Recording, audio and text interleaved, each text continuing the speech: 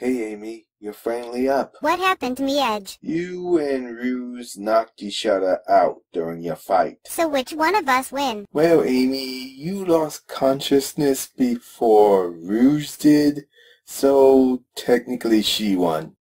But on another fact, she says she doesn't mind sharing me with you, and she even picked out an outfit for you. Though I don't know if you're gonna like it or not. You're right, Edge, I don't like this outfit.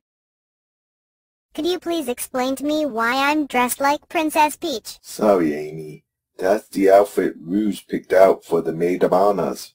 But at least Galaxina has to wear the same thing. Well, at least it can't get any worse. You might want to rethink that, Amy, once your new hairstyle is done. I can't believe we have to share Edge with Rouge. How funny, aren't you? The same person who almost choked Edge to death because he suggested that Sonic marries Lilac.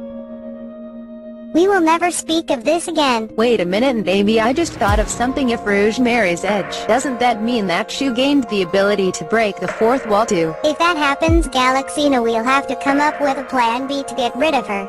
I'm helping out you man and wife. You may kiss the bride, Edge. What the? Sans? What are you doing here? You're not a Sonic character. It's called a cameo, Edge. Plus, it's already been established that I'm a licensed priest. So, why not me? Enough with the talking, let's get down to the kissing. Wow, Rouge is really laying on the kissing on Edge. Amy, I think we better stop her. Why is that? Because she's reaching for his pants. Hey, not before me, Rouge. Amy. Wait for me.